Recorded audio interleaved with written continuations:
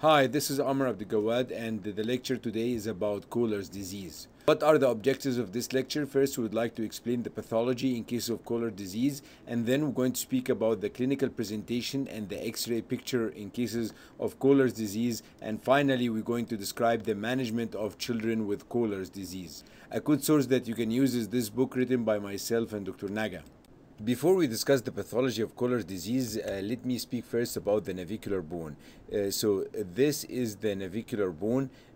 So you have the talus here, you have the calcaneus, and then you have the navicular bone. Navicular bone is in the medial side of the foot, in between the talus and the medial cuneiform. So this is the first ray here, first metatarsal.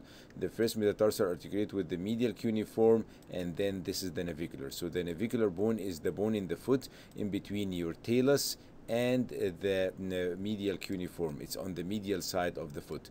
This is the last bone to ossify in the foot, so it ossifies around the age of 1.5 years in girls and about the age of 2.5 to 3 years old in boys. So let's now discuss the pathology of Kohler's disease. So this is the X-ray that we show in the previous slide, and you can see here is the navicular bone. So again, here is the talus, here is the medial cuneiform, and here is the navicular. This is the normal shape of the navicular. Patients who has Kohler's disease, there is a collapse of the navicular bone. So Kohler disease is a collapse of the navicular bone. Most probably it is related to the AVN of the navicular bone. There is other theory that says it may be related to chronic stress. However, most people think it's some sort of avascular necrosis of the navicular bone that will cause collapse, as you can see here in this X-ray. Let's discuss the clinical presentation of Kohler disease. The disease is far more common in boys, about 4-to-1, and is frequently bilateral. The child will present with foot pain and limping. The child will be preferring to walk on the lateral side of the foot to decrease the stress on the navicular. And then when you examine him, you will find tenderness over the dorsomedial foot at the site of the navicular bone. So the radiograph will show the disease, obviously, as we showed before. This is the X-ray that we had showed before.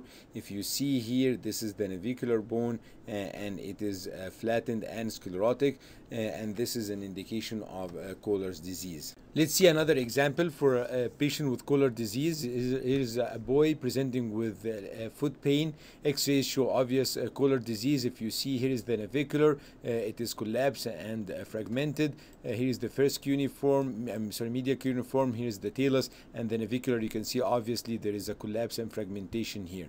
The same in the lateral view. You can see also that the navicular bone has a collapse in this X-ray. So this is a picture of patients with Kohler disease presenting with a foot pain. So what about the prognosis of Kohler disease? Kohler disease is a self-limiting disease. So this is the X-ray that we just saw, and this is the same patient after about 16 months. And if you see, the navicular bone is getting now thicker, and the bone is getting closer to the normal. If you compare the navicular bone to the cuneiform or talus, the bone is getting closer to normal. So it's a self-limiting disease. Blood vessel will come back and the bone will regenerate. So what is the treatment for Kohler disease? It's mainly symptomatic treatment in the form of rest, non-steroidal. However, if this fails to control the symptoms, you can proceed to short leg walking cast, and that's usually needed for about 4 to 6 weeks, and that usually control the patient's symptoms very good. And remember, there is no place for surgery in Kohler's disease. Thank you. All my videos are for educational purpose only. Please consult your doctor before any decision.